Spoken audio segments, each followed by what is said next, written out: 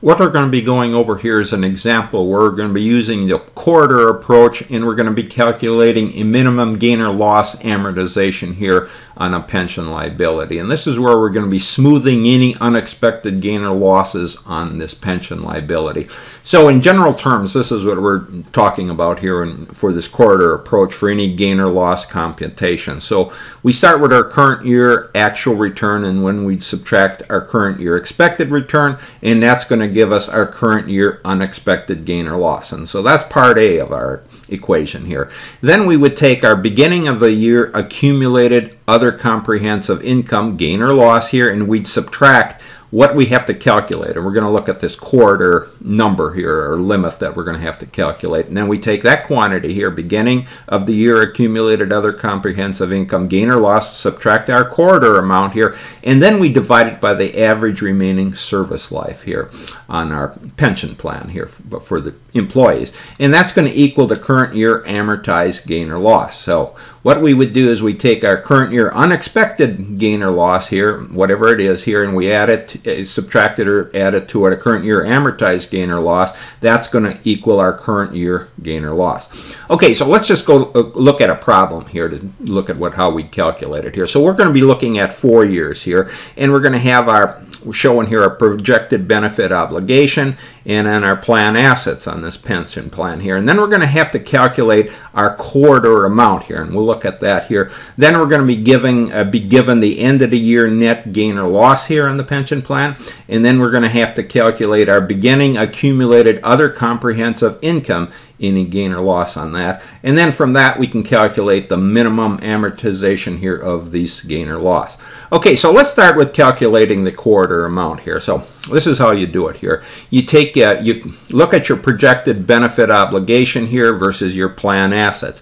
And what you're going to do is you're going to take the 10% of the larger amount between your projected benefit obligation or your plan assets. So looking at year X1 here, projected benefit obligation, I have everything in thousands of dollars here. This 4,000 here, that really represents 4 million here. But let's just, in terms here, let's just say it's 4,000. Compare it to our plan assets of 3,800. You can see the projected benefit obligation here is bigger here. So you're going to take 10% of the larger one here. And I've got it marked in red which one is larger here. So our projected benefit obligation, or our liability here in this pension plan, we take 10% of that. That's going to be our corridor amount here for the first year, X1 here, 400,000. So that's really a loss here, since that's a liability. That calculating amount here is a loss. Then looking at our next year here, year X2, well, PBO here, the pension, projected benefit obligation, 4,800, is less than our plan assets of 5,000 here. So we're going to use the plan assets here as our corridor amount. So 10% of the larger amount here, our plan assets, 5,000 here, is going to give us 500 here. And that's an asset amount here, so that's an asset here. That's not showing. I'm showing the liabilities as negative numbers here with the bars around them. So that's an asset, so that's an asset amount here. Then looking at year X3 here, well, 5,900 for the PBO versus our plan assets, 5,200.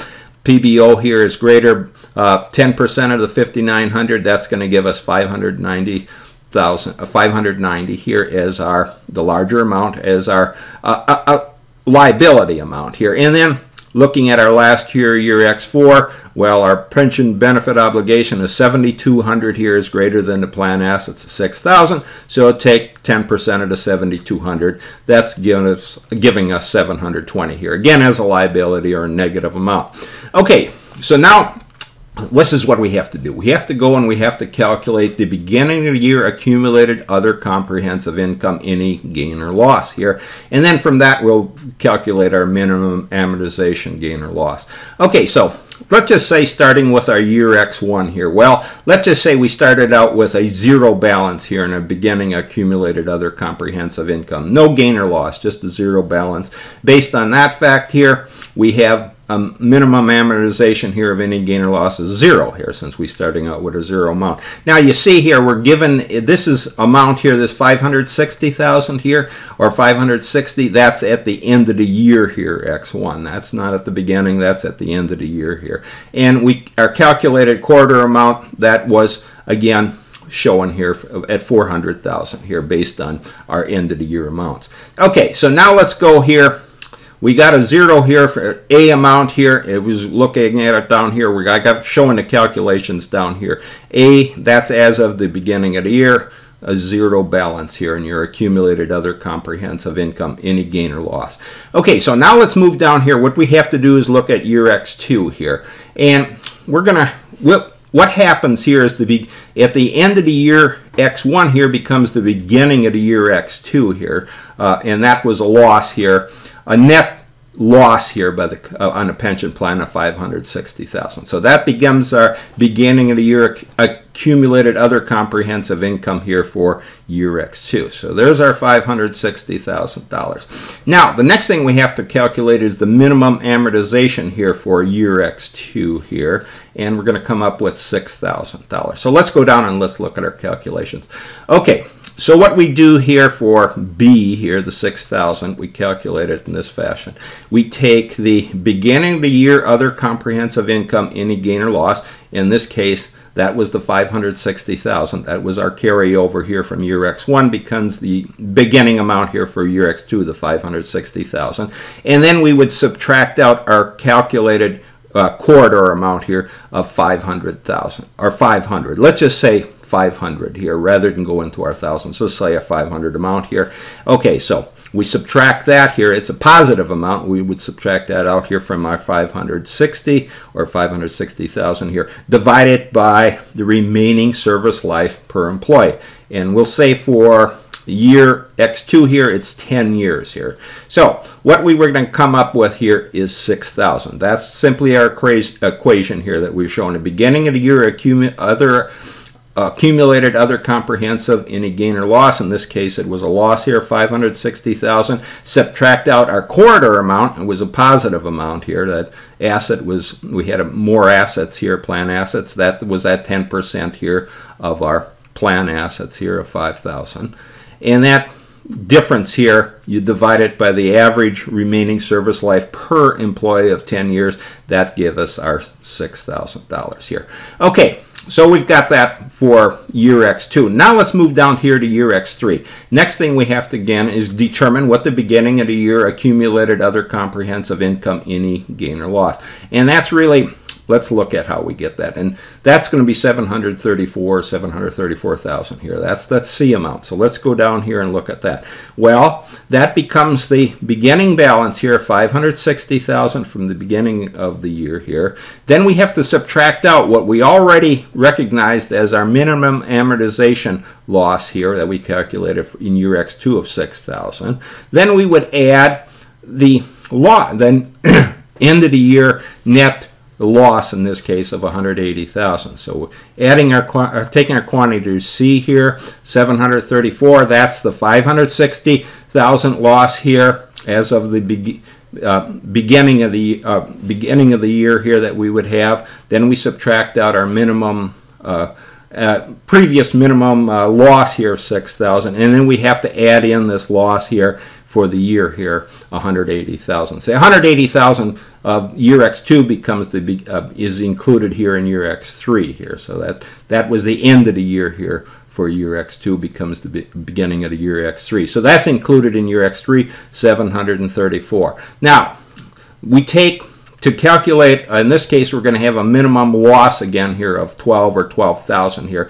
And that's really taking our 734 here, beginning accumulated other comprehensive income here, subtract out our quarter amount. In this case, it's a negative amount here, or a liability of 590,000 if you want to look at it there. The difference divided by, in this case, our average remaining service life is now 12 years, so that's going to give us a minimum amortized loss here of $12,000 looking at our equation here.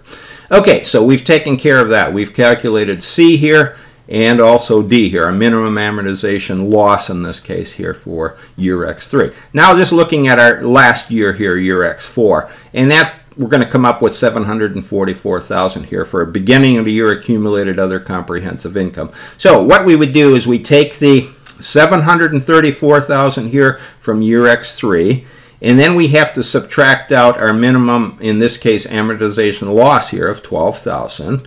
Okay, $12,000 what we had in year X3. Then we add in the end of the year net loss of $22,000, in this case from year X3 here, at $22,000, that becomes a factor. So we take the 734, the beginning of the year here in year X3, again, going through that here, subtracting out the minimum amortization loss that we had year X3 of $12,000, and then we would add in that beginning of the end of the year and loss here from year X3 at 22,000 or 22 here, and that gives us our 744,000 here amount, that beginning of the year accumulated other comprehensive loss in this case here, and that's for year X4. Okay, so now to calculate our minimum amortization, in this case it's going to be a loss here of 2,000 or 2 here. Simply take the beginning accumulated other comprehensive income here, 744, and subtract from it the quarter amount. It was that 720 here for year X4 here that we had, the 720, the negative amount of the liability here. So the difference there divided by, again, our remaining service life here per employee is 12 years. And that's going to give us 2,000 here in our minimum amortization loss in this case here. So you see what's going on here with this simple problem. We can go through everything determine it, but you can see what's going on just looking at the end of the year net gain or loss here becomes the beginning of the year here accumulated other comprehensive income gain or loss, and this is kept in a separate account here.